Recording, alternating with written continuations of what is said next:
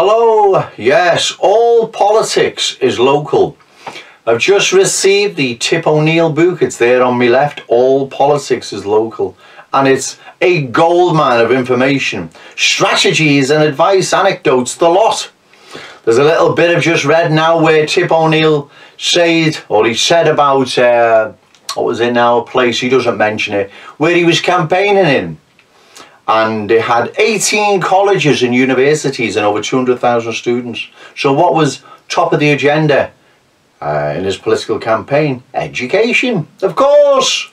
Not save the white race or make whites great again, Angelo John Gage, or Mark Collett, as David Duke says. The fall of Western man. Oh my God. You know, when you're reading that book, in fact I haven't read it all yet, I'm just scanning through it, you can see where we've been going seriously wrong. He mentions about George Bush, I'm assuming it's senior, his triumph in the Gulf War, but he took his eye off the ball and neglected domestic problems, and look what happened to him. Some of the little one-liners as well. The public don't mind being used. What they do mind is being discarded. And that's true. And a certain person has done that in British nationalism. Whether or not the members will ever forgive him, I don't know, but that's what he's done. He don't mind being used, but he's discarded them. But anyway, that's another video in itself. This book, in fact, he needs to buy a copy and read it. As does all the other nationalist, activist ideologues. Don't waste your time on Dr. David Duke's Jewish supremacism, or The Fame of a Dead Man's Deed, or William Gailey Simpson's Which Way Western Man, or Oslo Spengler's Decline of the West. They can't help us in our predicament now, in our 11th hour. They're no good to us, right? All them books are okay for historical reasons, I suppose, or whatever. But then they can't help us. I'm sorry, they can't. It's all changed since they wrote them books. That's assuming they even understood the political battleground in the first place. Some of them, to an extent, may have done, but most of them didn't. Dr. William Pierce was one of them. He didn't have a clue, you know. But anyway, I've diverged a bit there.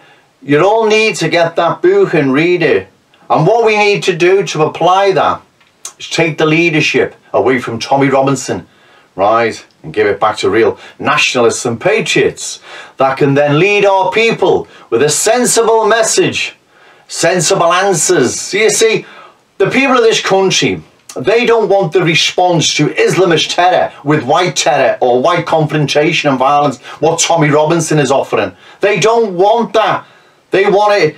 They want their problems answered without all its confrontation. Now, that may not be the case long term, but it is now. Right, we can address this politically.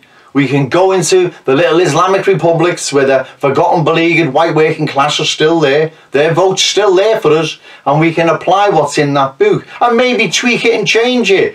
And apply it to the present colonisation that they're facing in them areas. As well as local issues and the whole package. But I'm going to read that, because I'll tell you, I'll put that into good action. I'll put that into good... That's not the word, action.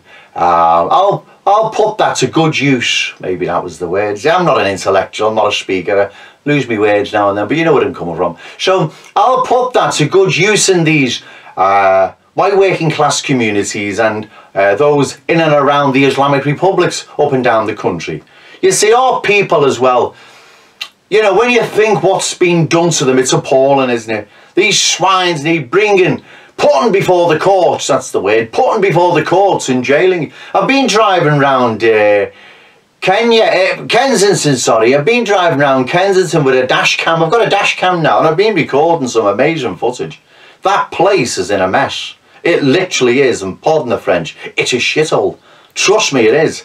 And the forgotten, beleaguered white working class have been forgotten and left there, and they have to put up with the mess these swines have forced upon them. And I'm telling you now, I'm going to run an excellent campaign there with an excellent team and an excellent slogan. I'm going to do well there. Really, really well. Trust me, I will. If not winning, I'm going to do well. I'm going to do all I can. And I'm going to show you how it's going to be done.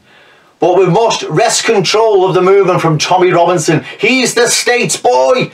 He's the spy leading us down a dead-end road of violent confrontation, piss-ups and Witherspoons and all the rest of the rhetoric that's getting us nowhere. And also, Tommy Robinson now has been a media created cult figure. The cult figure of Tommy Robinson. He doesn't command no political party, no mandate, no elected officials. They've created this cult figure that everyone's now following. The amount of Joey messages I get, Joey, Tommy Robinson. I have to tell them, listen, this is not the way forward. And the state knows it's not the way forward. Well, all politics is local. Okay, thank you.